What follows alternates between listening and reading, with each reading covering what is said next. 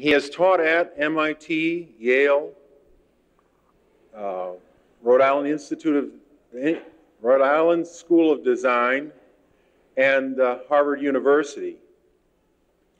He has given seminars and exhibitions all over the United States, as well as exhibitions throughout the world of his work.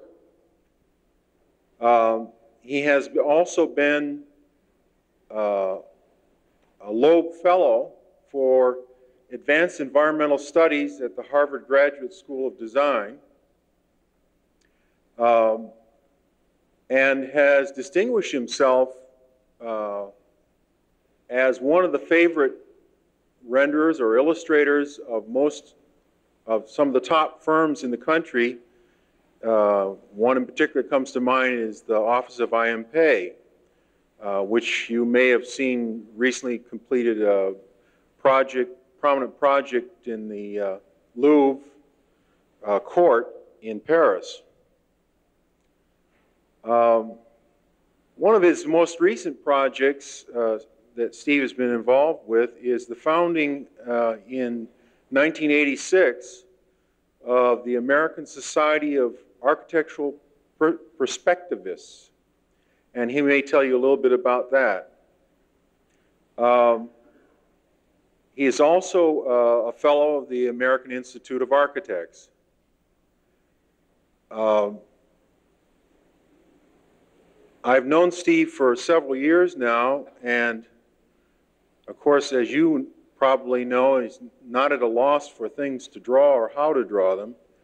I also have found out he's never been at a loss for words. And so I think you'll really enjoy his talk tonight. Steve Oles.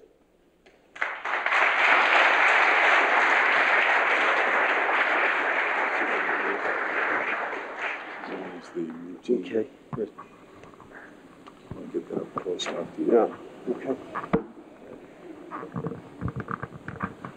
Okay. Sure. Does this work? Everybody hear me? Way up there? No? Yes. Okay, I'm going to hold it because when I let it fall down and talk up here, it's difficult to hear me. Paul, thank you very much for that overblown introduction. I do appreciate it. Yeah, I think I've never known you to be at a loss for words either, so there. I'm going to get you good in a couple of minutes. But first, I do want to say something about my baby, my recent baby, which is the American Society of Architectural Perspectivists that Paul mentioned, or ASAP for short, because that's what every client always mentions as the schedule for work that we're required to do. We have currently about 300 members nationwide and in Canada. And we have a yearly competition and exhibition, which results in a catalog, this being the first, this being the last, graduated color here, and the most recent, which is the fourth year, will be on view at the Art Institute in Chicago, which is just up the road, the evening of the 6th of October, which is about 3 weeks from now. So if any of you would like to see architectural drawing work, which is the creme de creme for this year, out of approximately 600 submissions, there were 59 pieces chosen for the show. 6 from Canada, 1 from Mexico, the rest from all over the country. I think Indiana is even represented, by golly. You could see me after class, as they say, and I'll give you the details. Anyway, I would like to say that we do give a prize, a big, very highly prestigious prize. No money, I'm sorry, but a lot of prestige, called the Hugh Ferris Memorial Prize. Some of you kids may have heard of Hugh Ferris, I certainly hope so. Won by, last year, watercolors by the name of Tom Schaller, whose work is shown here, and who will also be exhibiting in Chicago. The current winner is another academician from Penn State, some other college somewhere else out there in the East. But I do hope that you can come up and see some of this really very good work. I'm, as every speaker you will ever hear probably tells you, very pleased to be here, to be in Indiana. And I actually do mean it, because every architect should, obviously, sometime in his life, see the Taj Mahal, should see Orange, and should see Columbus, Indiana. I do know people who have driven for hours and hours and hours to Columbus, Ohio, to find that there is a distinction. Happily, I was in the hands of a very capable guide. Paul Laseau is certainly nothing if not a capable guide, and he's considerably more than that. I do appreciate your patience and your wisdom and the insights and all that good stuff. What did occur to me is that there are a number of remarkable parallels between Paul and myself. It did occur to me, for instance, that we share a first name, although my handle is Steve. Anybody who knows me, and this includes everybody here after we go through this tonight. My official name is Paul, and we share that. I just sort of started making a list, realized that we share a whole lot of other things as well. I don't know whether you've thought about this, probably not. You've got more important things to think about, but neither of us is too tall. Neither of us is too thin. And neither of us is too young. We have both lived in New Mexico. We both married ladies from Queens, New York. We have both published all of our books with Van Nostrand Reinhold and suffered through some of the same editors. And if you really want to come down to it, if somebody says Paul Laseau and Paul Laseau's, it's really not that far apart. So I don't need to be here at all because you're here all the time. You didn't realize that we were clones, did you? All right, end of embarrassment. Thanks anyway. I do appreciate your help so far. I was not trained as an artist. I was trained as an architect and therefore have contracted the disease terminally.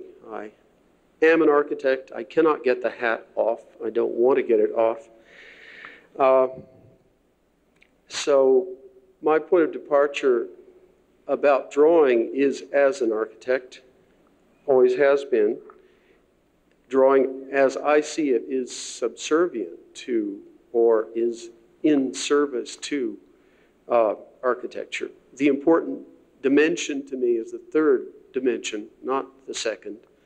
So by doing representational work in two dimensions, it's always the three-dimensional that I have in mind. I also am not interested, I was not interested, actually I wasn't even interested in drawing as a separate or single pursuit as a young developing architect 412 years ago.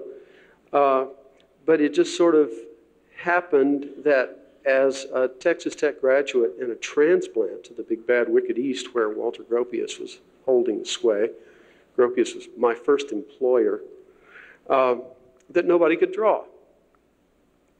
For reasons I think probably most of you understand, that the Beaux-Arts, which had held sway for 100 or more years, was displaced by the Bauhaus, and at that point, on the East Coast anyway, all of the casts and busts were thrown out, and nobody drew except in the closet. Nobody was taught to draw, and therefore, after a couple of decades, nobody could draw.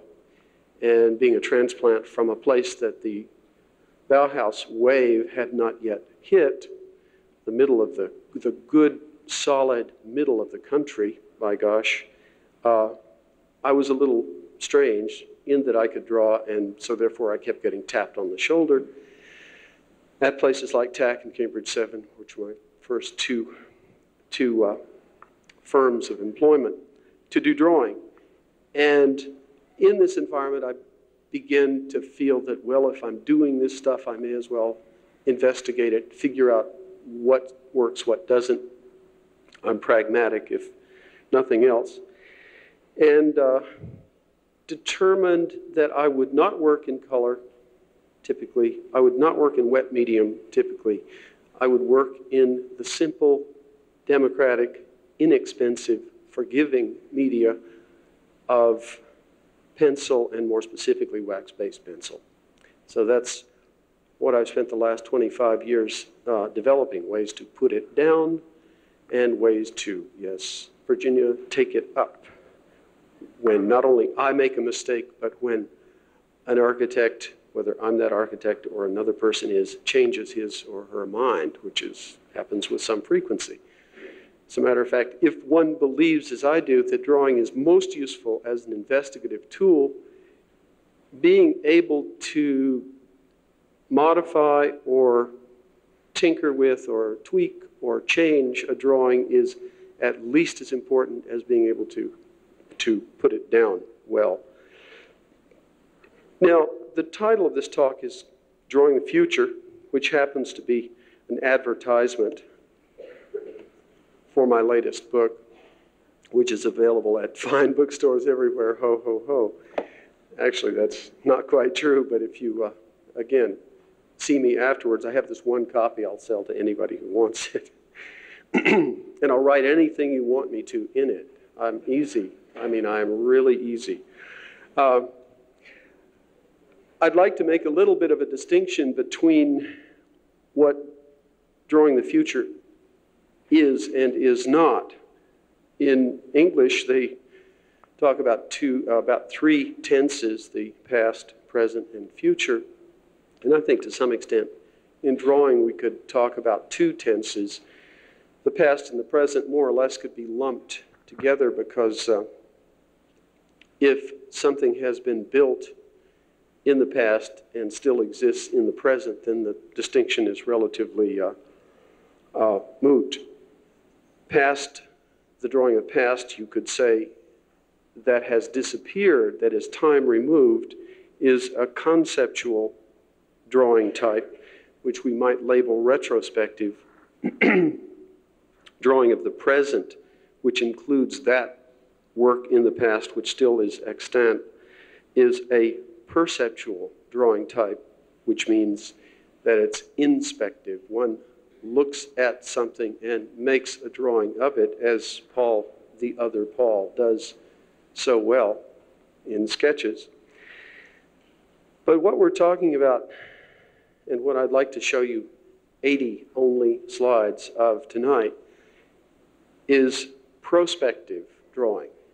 Drawing the future, drawing of something which does not yet exist. Because as I recently read in the foreword in my own book, and it looked like it had a lot of authority when you read your own stuff, you know, in your own book, but you've forgotten you said it, and you read it and you think, my God, that sounds powerful. I almost have to apologize that I'll quote from my own preface, my own introduction tonight, but the quotation that I saw is, "The future, it could be argued, is the true medium of the designer." The designer really is, in a sense, a professional determiner of the future. And to work effectively with any medium, any visual medium, it's necessary to be able to see it with clarity, with precision, and to be able to manipulate it and understand what the implications of the manipulations are. That is the design process. Obviously, there are other means. I build models. As an architect, we do use models in our office. There are certain kinds of problems that are best addressable with models, or even with two-dimensional models, such as furniture cutouts, investigating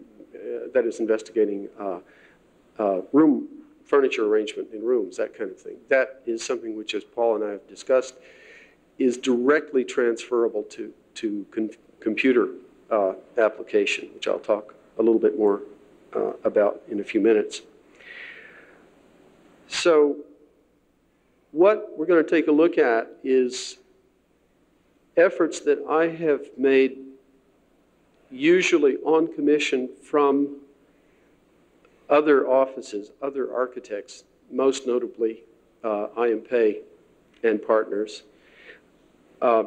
Efforts I have made to look into the future of the designed environment and come up with an image which is verifiable by photography. In other words, although I don't believe the photorealistic image to be the only way of representing or investigating or suggesting the future, I do think that it's not a bad way, because virtually everybody in this culture is photo literate, video literate, as it were. And so if one wants to communicate an architect's intention, be it your own or someone else's, in the design effort, to be able to make a photorealistic illustration of what that intention is very useful. And I've spent a lot of my career to date attempting to do that, and have in many cases gone back and verified, tested with photography.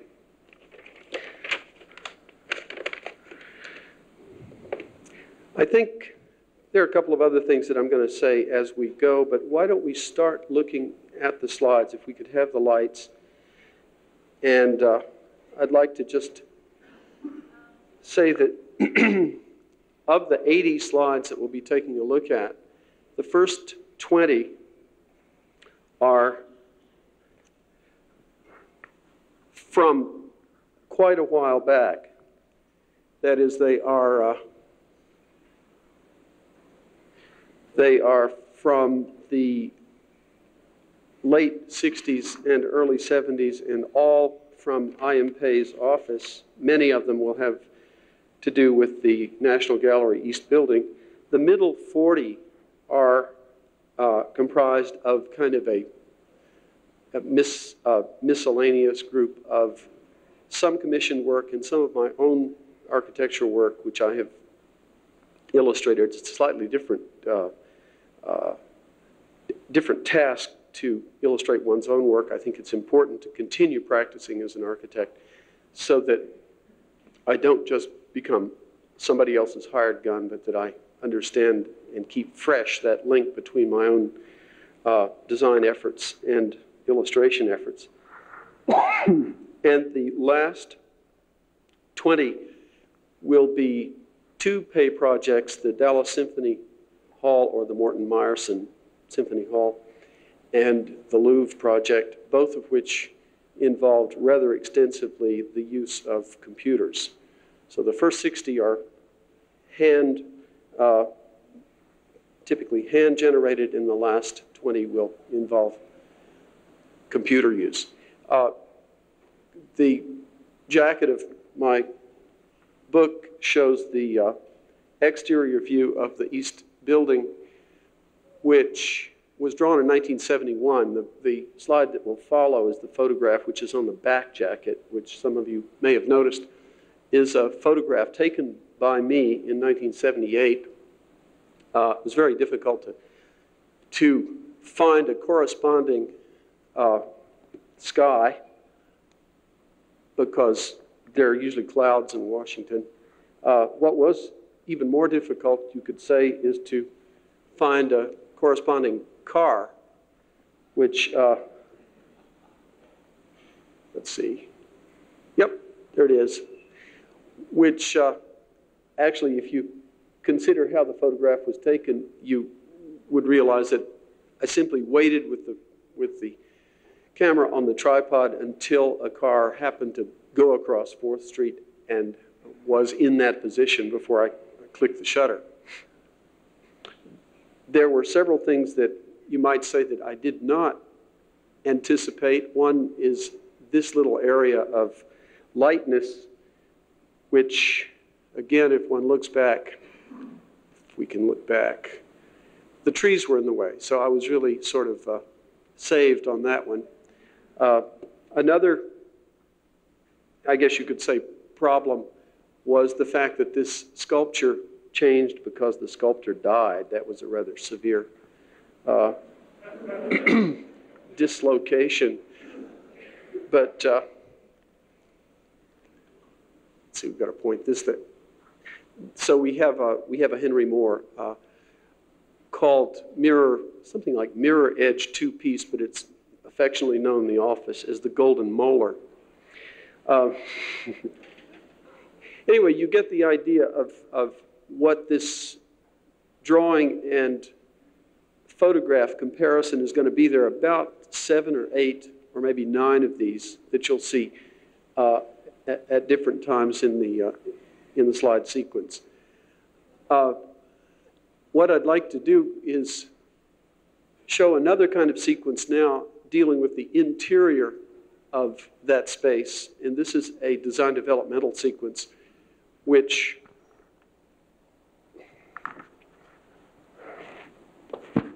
just need one more hand here, and that would do it, which starts out with this 1969 drawing of the interior of the space. I'm sure most of you have seen this building, or at least seen photographs,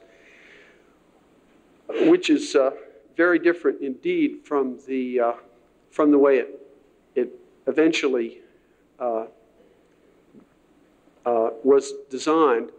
And it's these drawings, these 7 or so drawings that I'll go through quickly, that showed the process drawings during about 6 months of intensive design with Carter Brown, the client, and IM, and the 4 or 5 other people on the design team to look at options, to look at spatial options of this very difficult to perceive interior space. Triangular spaces are extremely difficult to sort of know what's happening behind your back, especially.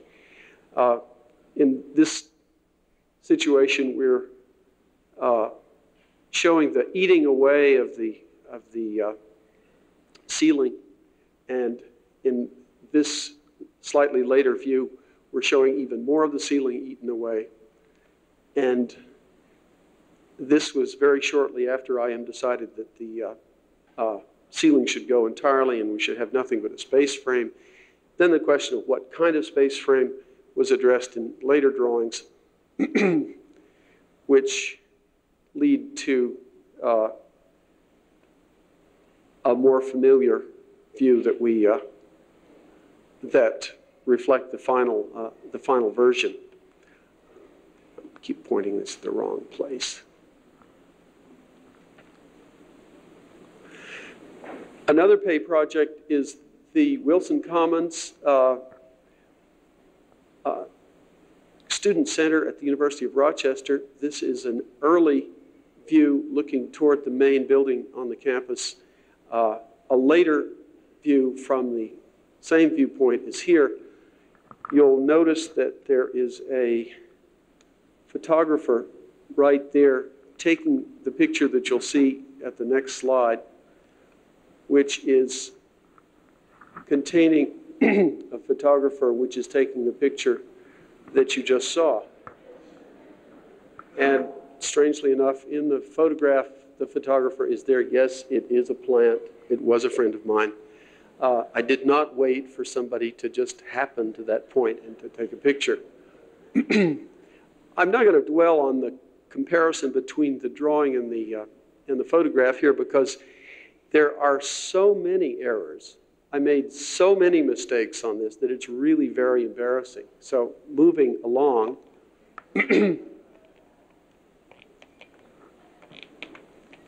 Moving right along. Another early 70s building, this is 72, was the New England Aquarium of Cambridge 7 Associates, in which I showed a sort of a general sprinkling of scale figures. I had no idea how popular the seal exhibition would be.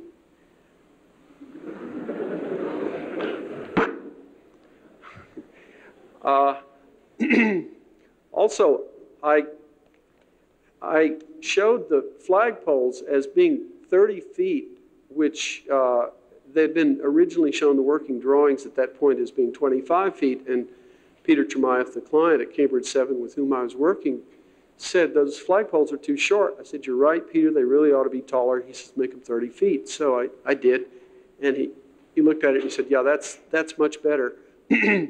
But then, of course, when the things were built, they were 25 feet again. So that never got translated to the working drawings. It's one thing for the decision to be made on the basis of the investigative drawing, but it's got to be entered, as they say. The building here is probably familiar to most of you. It's the Javits Convention Center in New York, also designed by I.M. Pei and partners, actually Jim Freed is the partner in charge, showing the sort of inverted or reverse reading image of Midtown Manhattan in the mirror surface of the building in a not very good, not very highly corresponding view. This actual as-built photograph shows that the images that were reflected were really not nearly as precise as the ones that I had shown. The ones that I had shown required expensive glazing, and expensive glazing was not to be had on this city-funded project. This is an interior view of that space, which was done in 1980 without the benefit of a computer. I actually had at least one of my two assistants seek psychiatric and visual help after this. We did it with old-fashioned means, pin registration and multicolored pencil layout, and it was quite a task.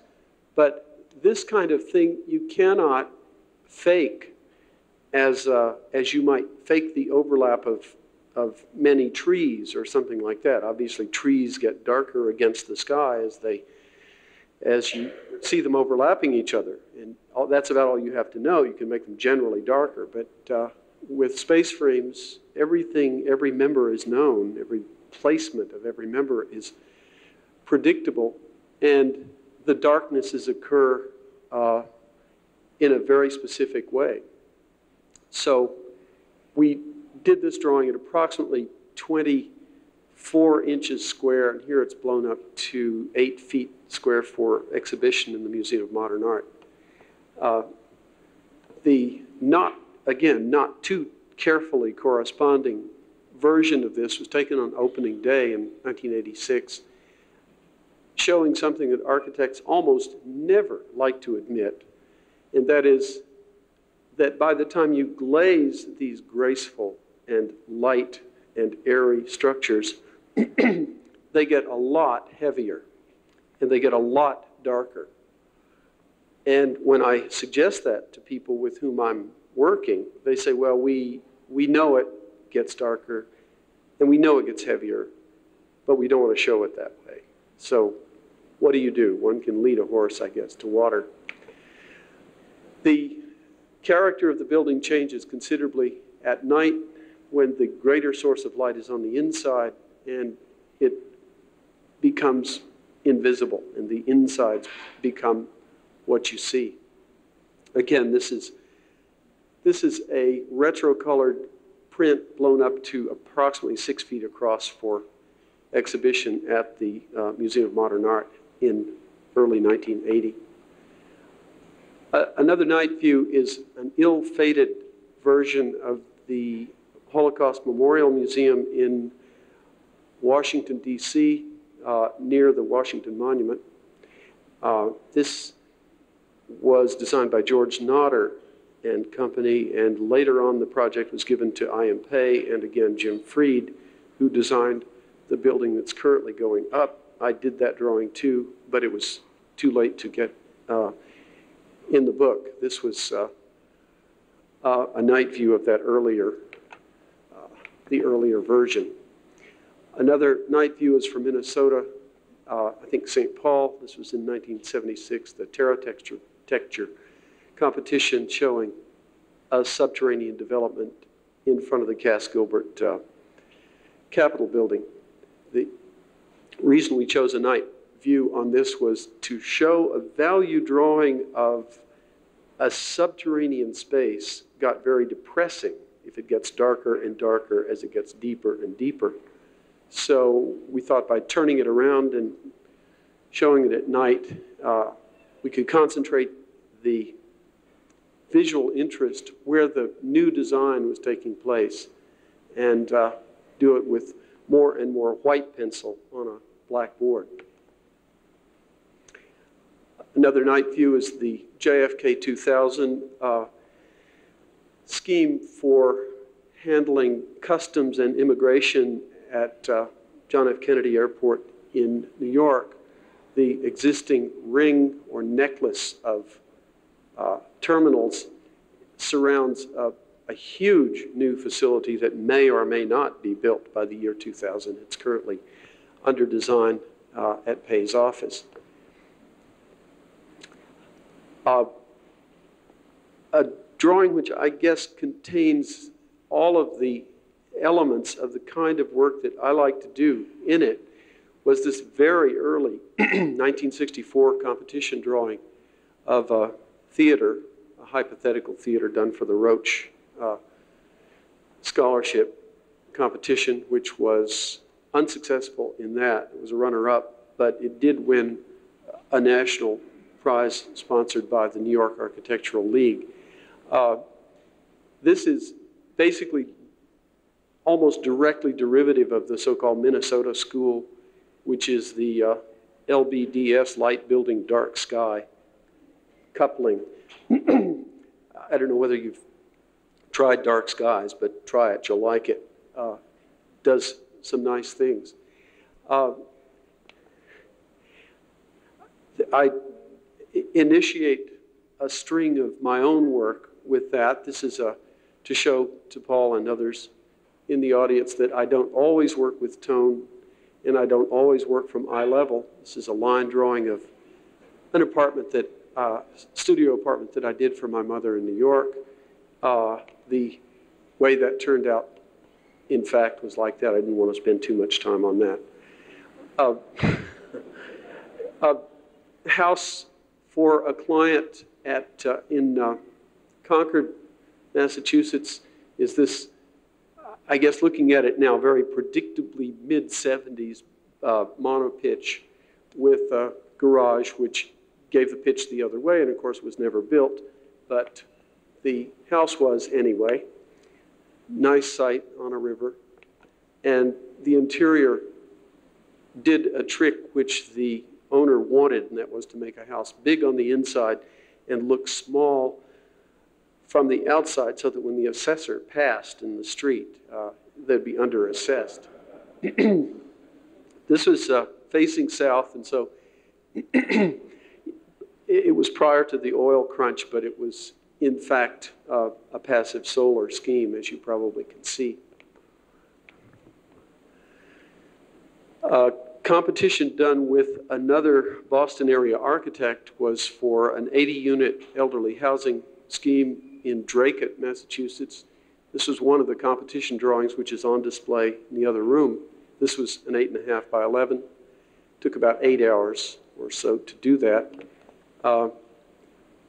The site, unfortunately, proved to be not viable, so we, after another site search, after looking at 8 other sites, we came up with a cornfield with a bog and turned the bog into a pond, and this was the, more or less the final scheme, which was, in fact, happily, finally built, and according to post-occupancy evaluation, there are a lot of happy elderly people living here now. It only took 5 years to get that built, and those 5 years were the 5 very high inflation years of the late 70s, which meant that we saw it go from brick to wood siding to vinyl siding, so we don't have any close-ups. But indeed, it was built. The next 4 slides show how,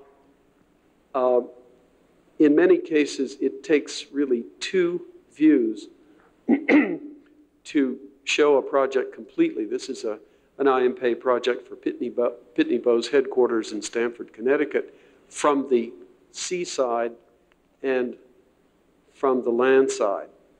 Quite a difference there.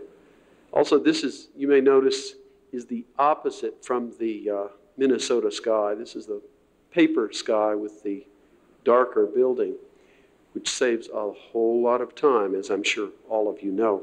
It's another thing about snow shots. I mean, you don't have to draw a foreground, right, if you've got snow.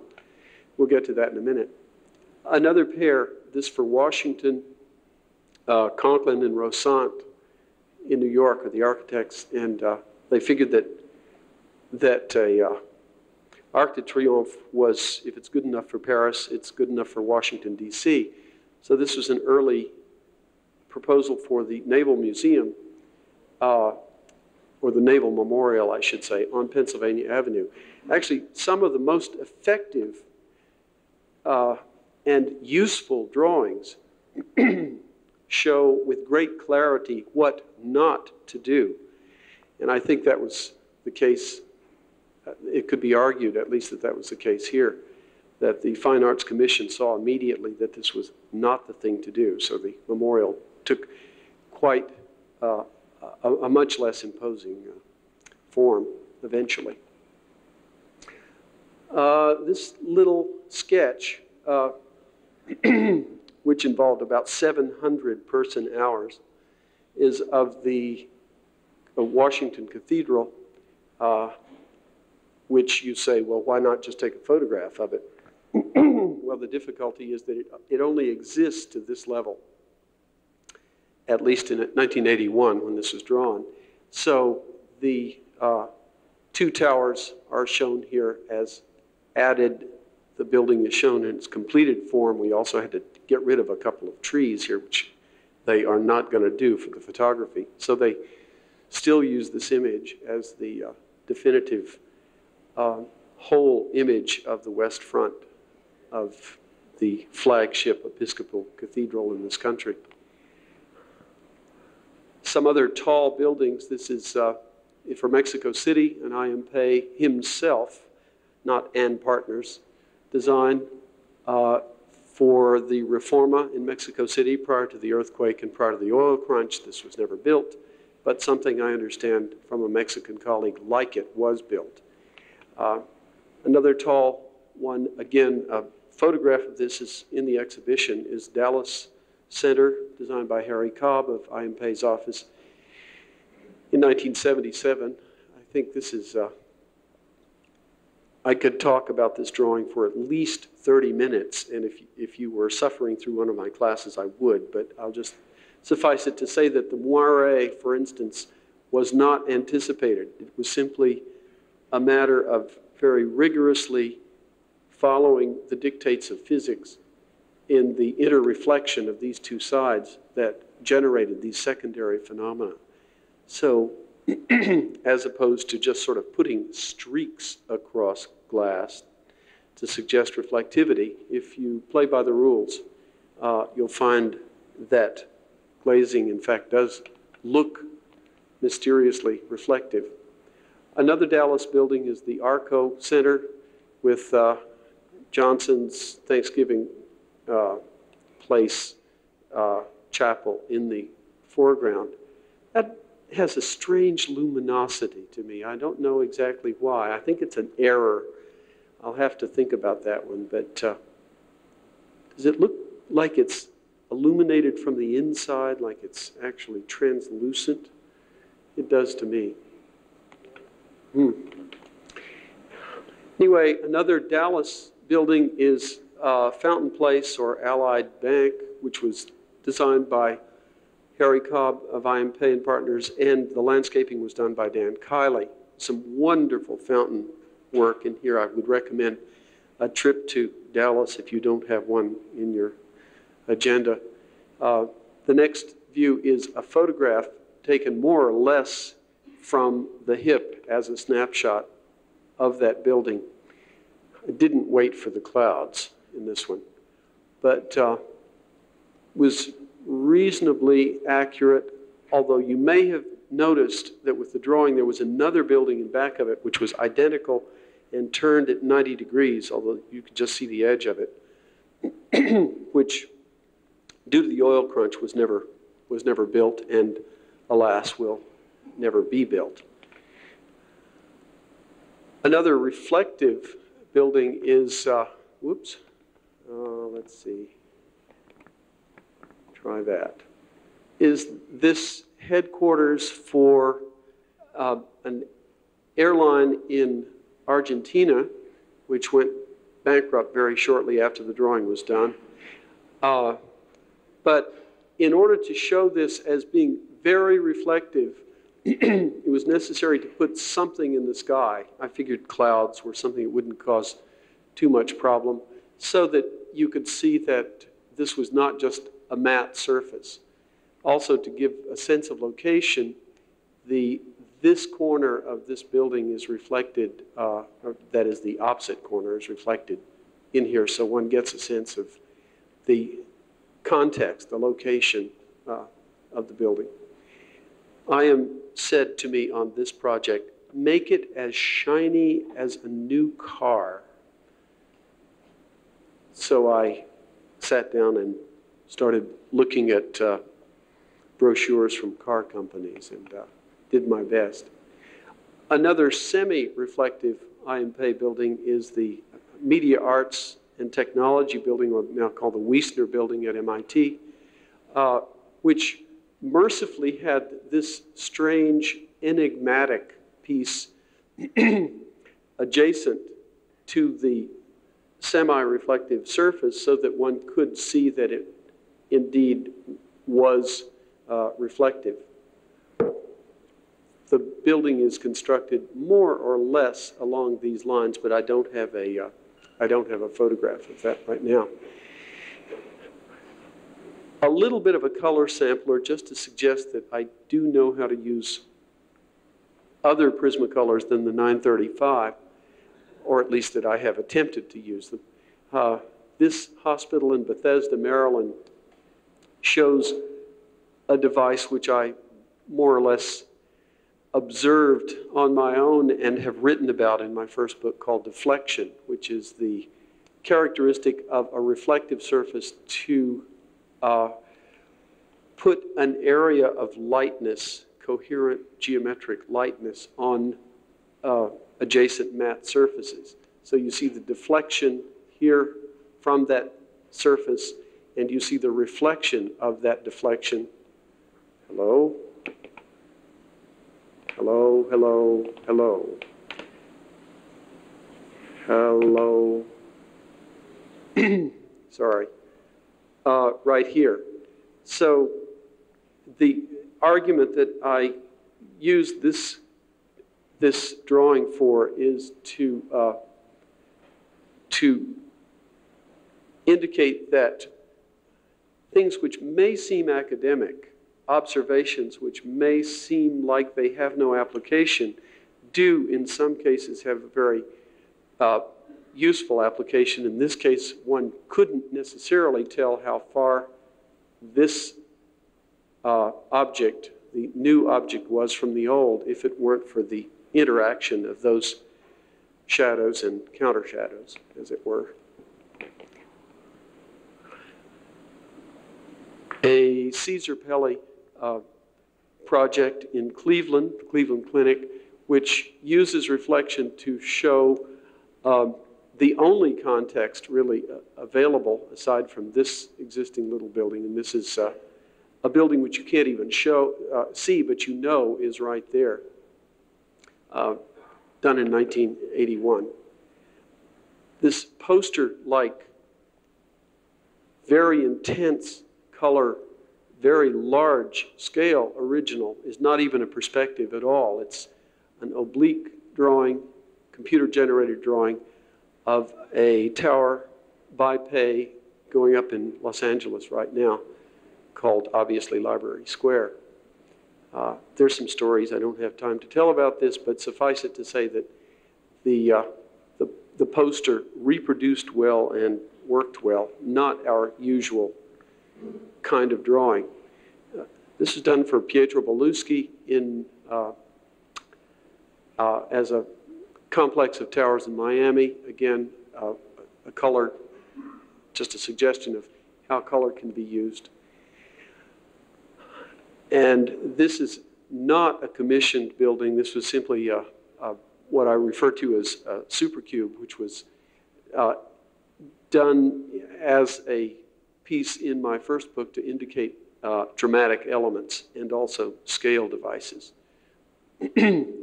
Cube 60 stories on a side.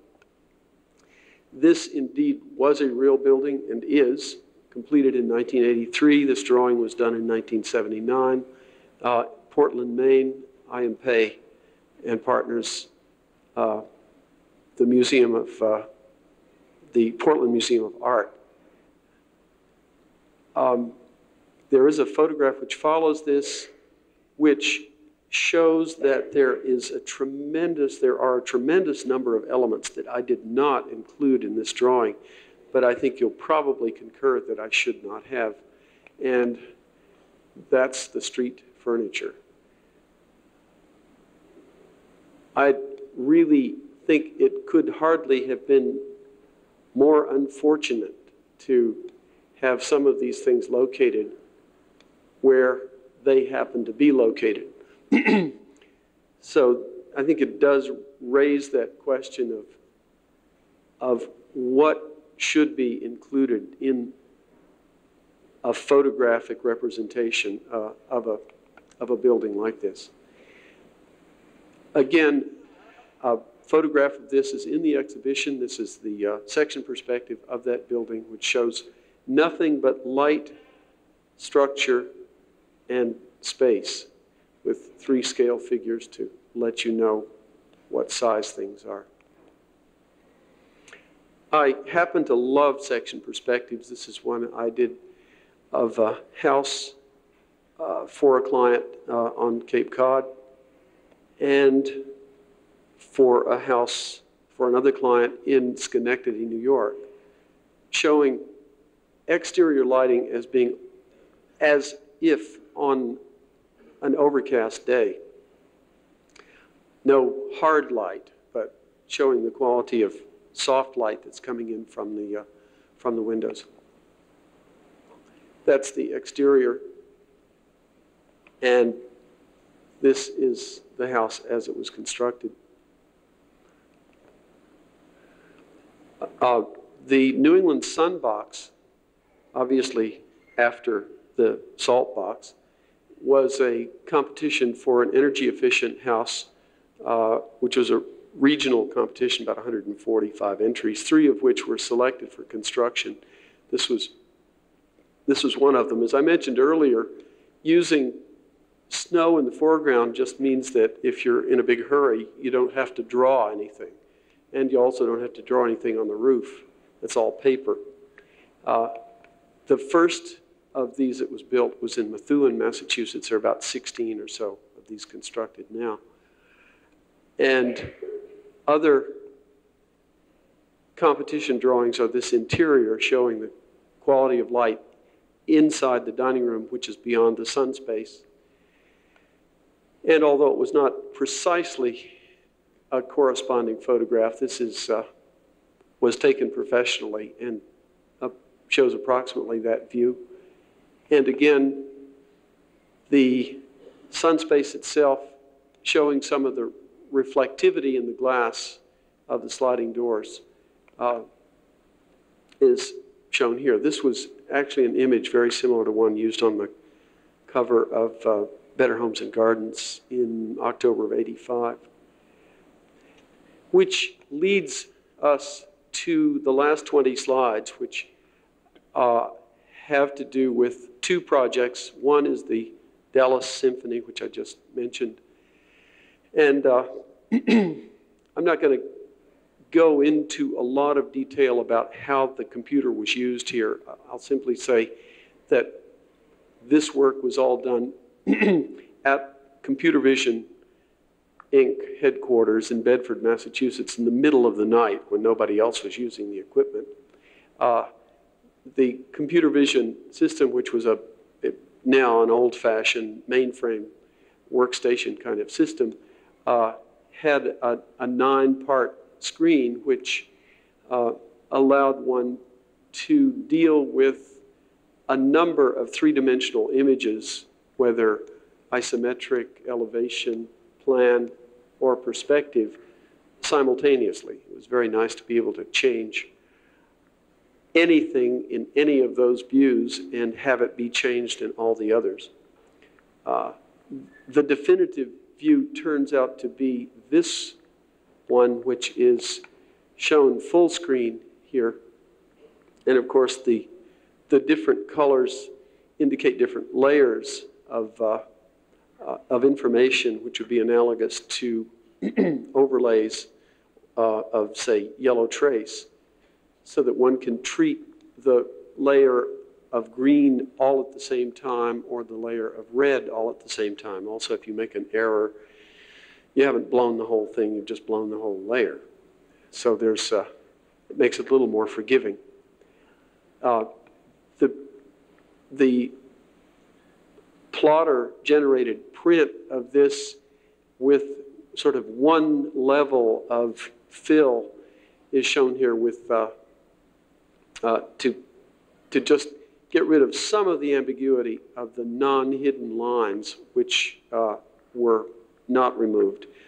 I am a great believer that the hidden lines typically should not be removed, maybe suppressed, or if there are too many of them, maybe some of them removed, but they're very useful to a designer. They may not be useful to somebody who's looking for a representational picture, but I think that drawings with most of the hidden lines typically are richer than those in which they've all been removed. This view was turned into a drawing, incomplete. You can see that I haven't finished this. This was sort of thrown away as it got to this point, showing the daytime version of this space. And we realized, I am realized at that point, and this is about 83, 6 years ago, realized that there was so much brightness outside that the way to show nuance of lighting and inside the space was to take a night view.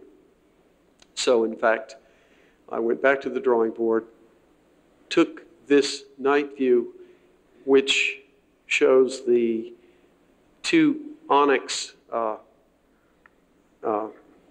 lighting fixtures, which according to the New York Times on Friday had not yet arrived. This, this drawing of the future had come to fruition. The future it represents came to fruition apparently last Friday night with the first concert being heard in this hall. The exterior,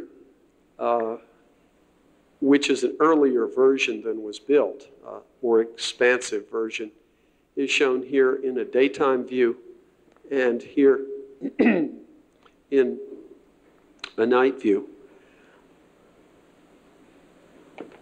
And another night view, this time drawn entirely by the computer is of a project that will need, I suppose, no introduction, the Pay Pyramid and Grand Louvre expansion of the Louvre Museum in Paris. We were very lucky in this particular representational shot to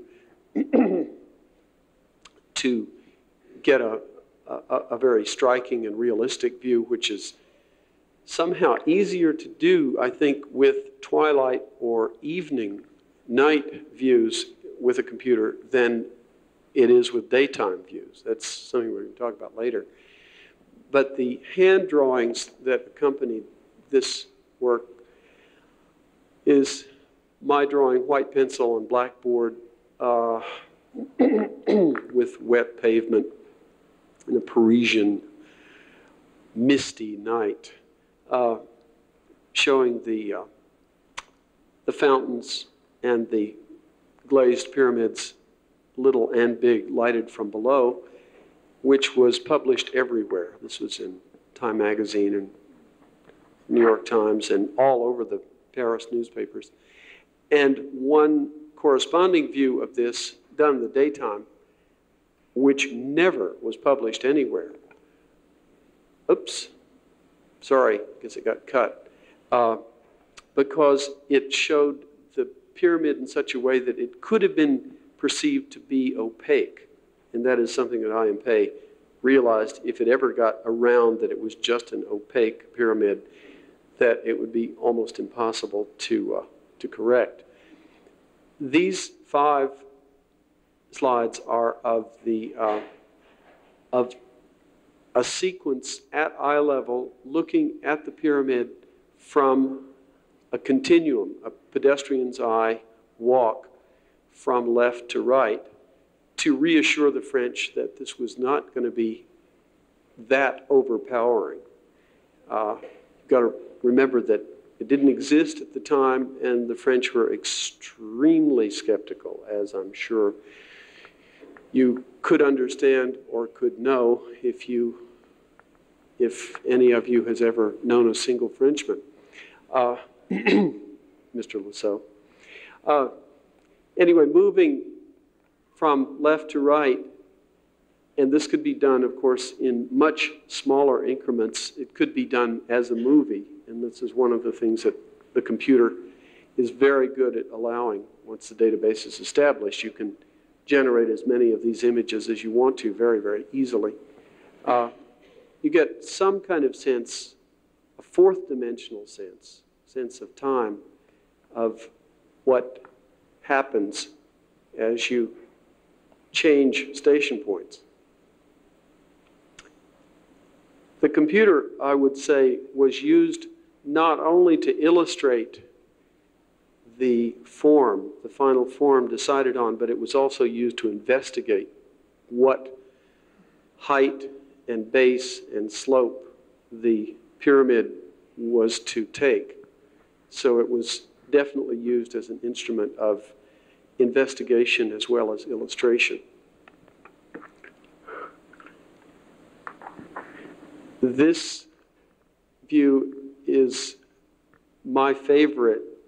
It was also I.M.'s favorite to some extent because it hid part of the pyramid and in effect minimized it without telling a lie. It just simply told maybe less of the truth.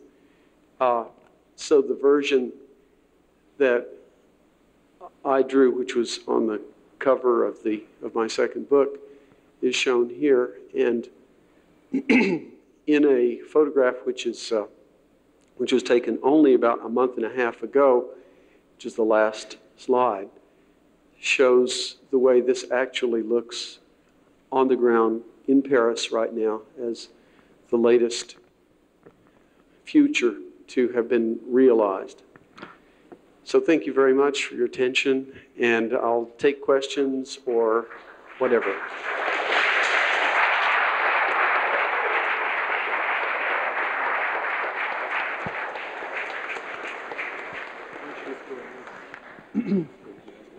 Okay. Any questions anybody would like to ask? If not, let the people who have to go to the bathroom leave, and I'll just stay here for a few minutes, and if you'd like to come up to the front, we could do it just one or two on one, if you'd like. Is that okay?